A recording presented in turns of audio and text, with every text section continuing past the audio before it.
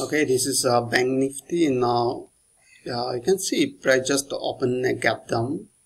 So yesterday you can see close somewhere here, and today just open a gap down, and we are expecting that price will hit this supporting line, because there is 200 exponential moving averages, and so we are expecting price will retrace like that.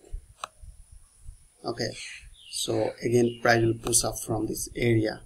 But remember, we are not looking for buy right now. We are looking for buy somewhere here, or if price retrace to this level, we are looking for buy somewhere this area. So basically we have seen two buy opportunity. One is somewhere here and another somewhere here.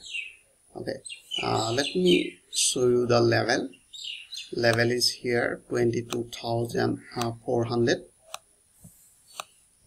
That is a supporting zone, and another somewhere here 21,400. So this is the another level.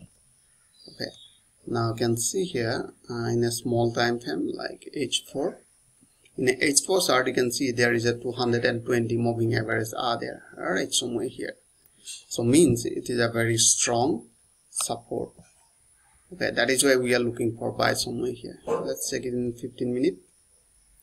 So if you wanna see in 15 minutes, okay, now you can see in a 15 minutes also running an uptrend, but this 22,000,